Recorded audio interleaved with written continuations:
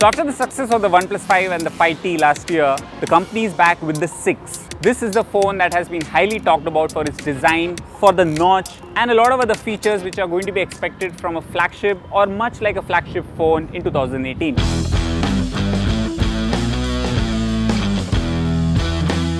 The OnePlus 6 comes with Snapdragon 845 with 6 and 8 GB RAM, and you can choose between 64 and 128 GB as storage options. It still retains the headphone jack but would have liked dual audio speakers instead of one. Let's talk about some practical aspects that OnePlus seems to have covered. It's got a glass body which they claim is resistive to falls and breakages. I'm not really sure, even though they say it's Corning Glass 5. अब ये water resistant थोड़ा ज़्यादा हो गया, but still they are saying don't dip inside a pool with this phone. The other thing that I want to talk specifically about this phone is the gesture. I mean, the gesture support to navigate around the phone is a useful feature, but the fingerprint scanner, इसका size थोड़ा छोटा हो गया. The phone is running on Android 8.1 Oreo version of Oxygen OS that lets you show and hide the notch from settings.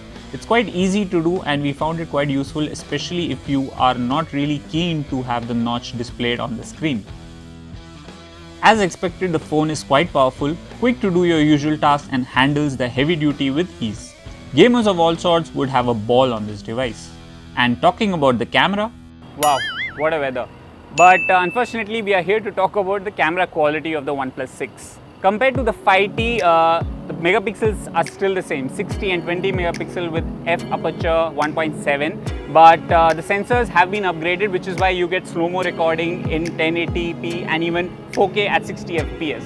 But उसके अलावा हमने जो देखा है low light में अभी भी थोड़े से weaknesses हैं, but it's still better than the 5T marginally though, and daylight shooting is still as impressive as ever. To sweeten the deal further, OnePlus has made a special Avengers edition of the 6 which gets 8 GB of RAM and 256 GB of storage for the Indian market. It's priced at 44,999, and design wise you'll notice that the alert slider is gold colored. It has got Avengers insignia at the back, which is made of carbon fiber texture over glass casing.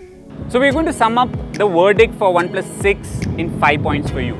Design changes, very minimal, mostly because you've got a glass body design which we don't prefer to the metal. Then you've got a notch at the front with no home button, which means navigation support.